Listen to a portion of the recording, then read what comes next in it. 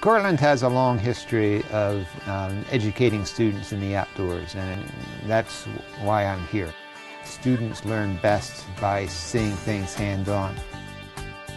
You can come up here for a 2-week course, a 3-week course, and have the full experience where you're embedded in this area for that length of time.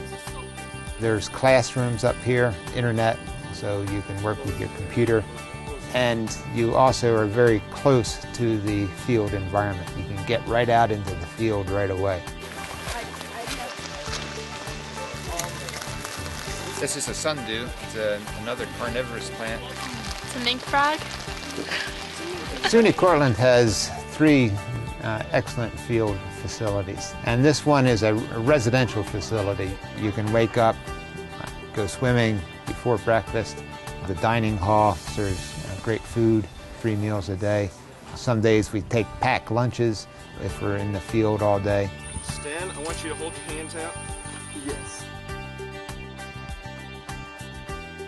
Seeing them here, I get to see them be surprised, and I get to see them be challenged, and I get to see them absolutely delighted in a way that is unavailable to me on the main campus. I love the small group dynamics that go on up here, and I love the fact that we can balance play with work. We can have a really good session of getting some hard work done and really working our brains, and then we can say, hey, you know what, let's go for a hike.